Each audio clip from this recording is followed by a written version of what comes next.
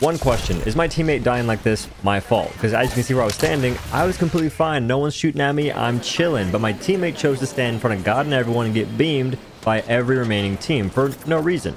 And this comes because a TikTok chatter, I was streaming on TikTok and Twitch, they were like, it's kind of your fault you put the Watson ultimate, giving them false confidence. What's the false confidence? That they can just soak bullets like a sponge? They don't live under the sea. They cannot be eating these bullets for breakfast like they're freaking cereal.